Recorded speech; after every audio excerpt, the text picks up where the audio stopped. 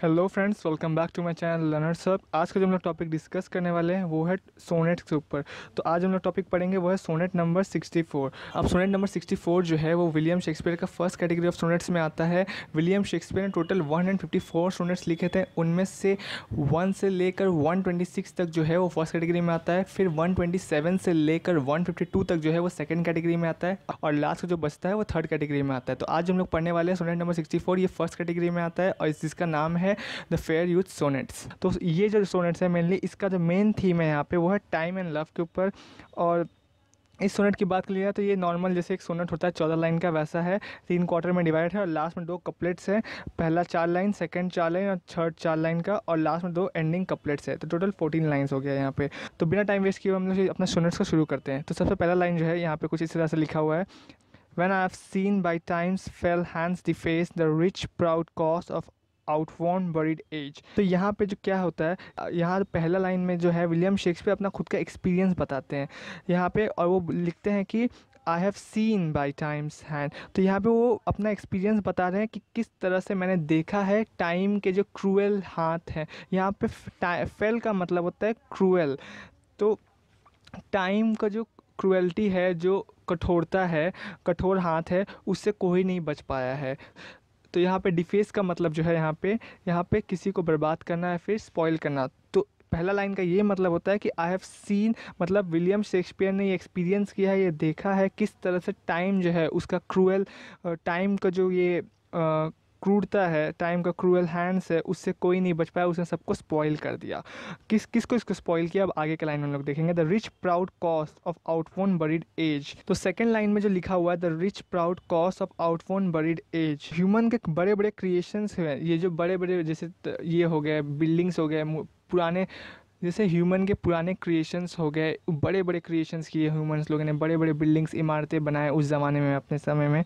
तो ये सब जो है ये सब के ये बहुत महंगे हुआ करते थे, इतना बहुत पैसा लगा है इसमें, और जिसके लिए ह्यूमन जो है उस समय इसके लिए काफ़ी ज़्यादा प्राउड भी फील करते हैं कि हमने इसे बनाया है।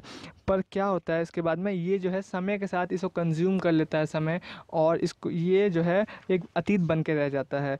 इसका मतलब आउटवोन का मतलब यहाँ पे ये है कि वो कोई चीज़ को अगर कंज्यूम कर ले तो उसको यूज़ कर ले वैसा। और बरीड एज मतलब जो चला गया, बीत चुका है अभी ये पास्ट। तो यहाँ पे इस पूरे लाइन का ये मतलब होता है कि जो ह्यूमंस लोग बनाते हैं इतना पैसा लगा कर, जिसके लिए वो प्राउड फील करते हैं, वो समय के साथ कंज्यूम हो जाता है और वो एक अतीत बन के रह जाता है।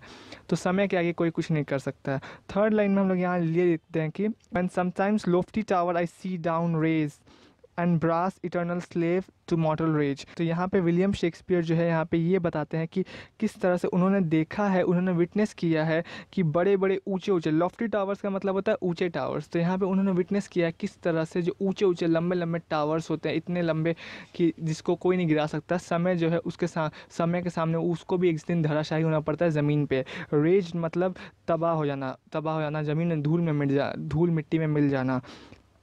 तो ये जो है विलियम शेक्सपियर ने इसे विटनेस किया है। एक समय आता है कि सब कुछ जो है वो ज़मीन पे गिर जाता है। उसके बाद लास्ट लाइन जो है फर्स्ट क्वार्टर का, उसमें लिखा है and brass eternal slave to मॉर्टल raise. तो यहाँ पे इसका मतलब ये होता है कि ब्रास इटर्नल का मतलब कोई भी चीज़ जो ब्रास से बना हो, यानी ब्रोंज या फिर ब्रास का मटेरियल से बना हो, स्टैचू बना हो, चाहे दीवार बनी हो, तो इसको बोल रहे हैं। क्योंकि अब देखिए ब्रास जो है वो जल्दी ख़राब होने वाला चीज़ नहीं है। ब्रास जो है वो 1 दिन 2 दिन में ख़राब नहीं होता है, उसको सालों सालों तक, अगर आप मतलब 100 साल तक हो जाए तभी वो जल्दी ख़राब नहीं होता है। तो यहाँ पे जो है, यहाँ पे इस लास्ट लाइन जो है, इस लास्ट लाइन में यही बोला गया है कि जो बड़े बड़े दीवार जो बनाए जाते हैं, फिर स्टैचू बनाए जाते हैं ब्रास के, वो उसको समझा जाता है कि ये ज़िंदगी भर रहने वाले हैं, हमेशा के लिए रहने वाले हैं। पर ऐसा कुछ नहीं होता है। ये जो जितना भी मटेरियल है अर्थ के, इस सब एक दिन ज़मीन में मिल जाने वाले हैं। तो ये था पहला क्वार्टर का एक्सप्लेनेशन। अब हम लोग सेकंड क्वार्टर में चलते हैं कि इसमें क्या लिखा हुआ है। तो when I have seen the hungry ocean gain an advantage on the kingdom of the shore.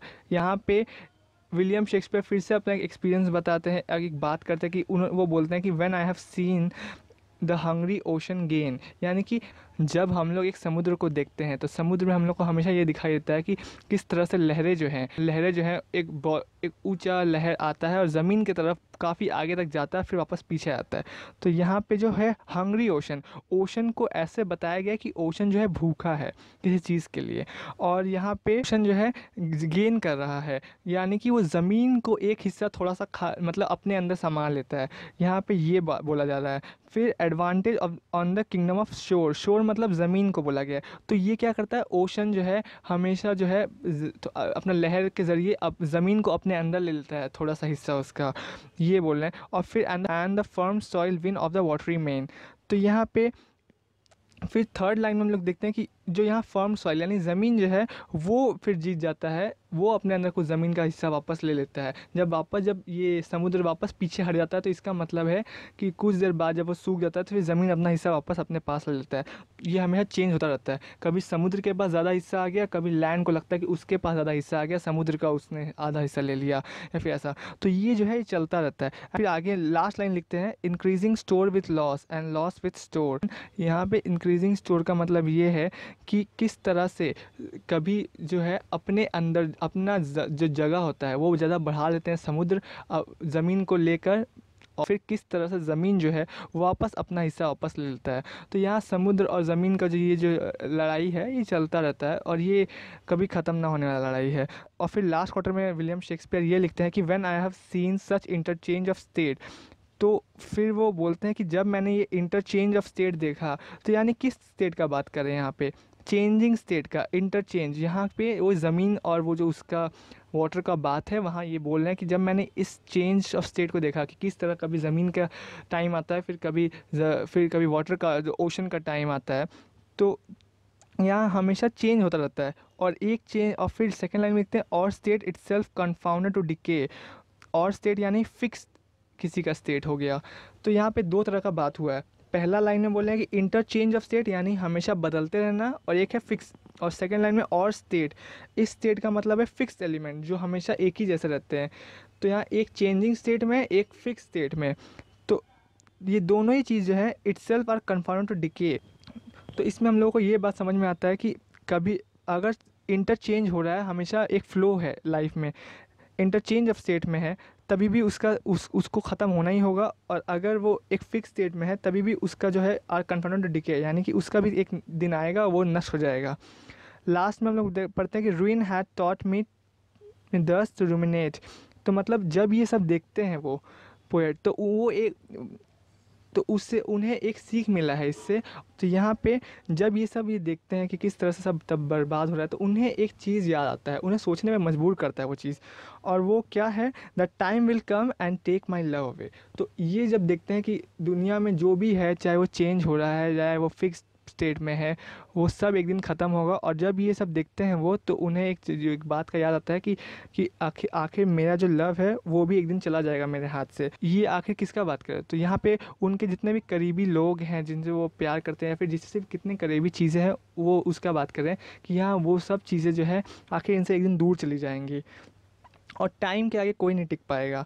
जो यहाँ पे लास्ट जो कपलेट एंडिंग लाइन है उनमें ये लिखा गया है, this thought is as a death which cannot choose but weep to have that which it fears to lose।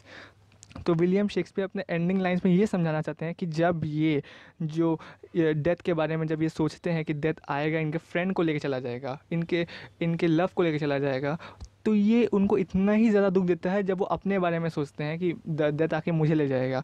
तो यहाँ पे इन्हें बहुत ज़्यादा दुख होता है इस बात को लेके, काफ़ी ज़्यादा पेन होता है अंदर से कि डेथ आएगा, इनके चीज़ों को लेके चला जाएगा, इनके नियर बाई चीज़ों को लेके चला जाएगा।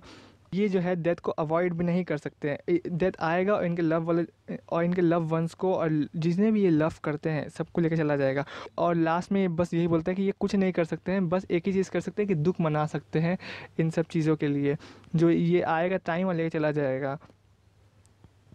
तो फर्स्ट क्वार्टर में क्या होता है, विलियम शेक्सपियर जो है वो बताते हैं कि किस तरह से जो टाइम है वो ये सब कुछ अपने क्रूएल जो टाइम है वो सब कुछ तबाह करके रख जाएगा, चाहे वो कितनी ही बड़ी इमारत हो, चाहे वो कितना ही ऊंचा इमारत हो, चाहे वो ब्रास से बना हो, आखिर वो सब कुछ जो है वो तबाह हो जाएगा एक दिन। जो सेकंड क्वार्टर है उसमें ये बताते हैं वो पोएट जो है यहाँ एक ओशन और एक लैंड का जो चेंजिंग स्टेट है वो बताते हैं, और फिर वो बताते हैं कि ये लॉस और जो ये गेन का जो ये समय है ये चलता रहता है और ये कभी ख़त्म ना होने वाला चीज़ है। थर्ड क्वार्टर में ये जब ये लॉस और ये गेन होता रहता है तब उन्हें एक एहसास होता है कि जो मेरा लव है वो भी एक दिन चला जाएगा और टाइम के आगे कोई कुछ नहीं टिक कर सकता। और लास्ट में जो है वो यही बताते हैं कि मैं कुछ नहीं कर सकता, बस इस बात के लिए दुख मना सकता हूँ। और ये जब मैं सोचता हूँ तो मुझे और ज़्यादा दुख होता है कि मेरा फ्रेंड को आके लेके चला जाएगा, और ये उतना ही पेनफुल है जितना कि मेरा डेथ जब आने वाला होगा उतना पेनफुल। तो ये सब जो है इस अपने ये सारे लाइन में जो है ये कहते हैं। अगर आपको जो मेरा वीडियो है वो समझ में आता है तो प्लीज़ आप इस वीडियो को शेयर करें अपने दोस्तों के साथ, और कमेंट में बताएं कि आपको नेक्स्ट किस टॉपिक पे वीडियो देखना है। And thank you for watching.